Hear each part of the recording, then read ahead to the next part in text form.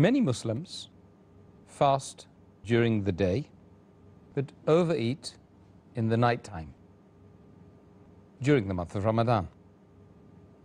Many eat more food in the month of Ramadan during the nights than they do during non-Ramadan time.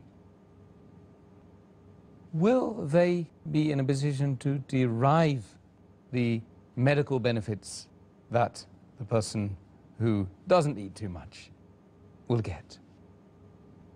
As far as deriving the medical benefits, those people who overeat in the night, and we know there are many Muslims, unfortunately, who eat a lot during iftar, they eat in excess, and many of them keep on eating most part of the night, and then they fast. This is against the commandment of Allah subhanahu wa ta'ala. Allah says in Surah Araf, chapter number 7, verse number 31, eat and drink, but waste not by excess. Allah subhanahu wa ta'ala does not like the wasters.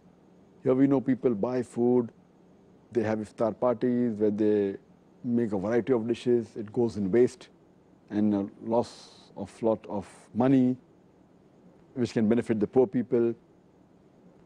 Surely this is not the way of Islam.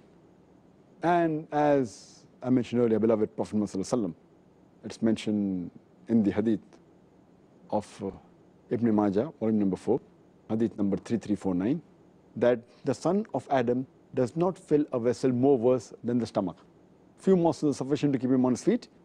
If he wants to eat more, we should divide the stomach in 3 parts, 1/3 for food, 1/3 for drink, and 1/3 for his breath, or 1/3 for air. Based on this, but natural overeating is against the sunnah, against the commandment of Allah subhanahu wa ta'ala, and even he will not get the benefit of fasting. Fasting means a person abstains from food and then has normal, doesn't overeat. So most of the benefits that are mentioned in the medical benefits, most of them he will not get. Some he may get. Sometimes if he overeats excessively, it may cause a damage to health. It's like I gave the example in the last episode. Person eats, then he puts his finger in the throat and vomits out. So the food he eats will not make him healthy. So here the fasting will not benefit if he overeats. It goes against the principle of fasting. Good. I think that's a very concise answer, and that's what we need, because lots of questions to get through, Dr. Zakir.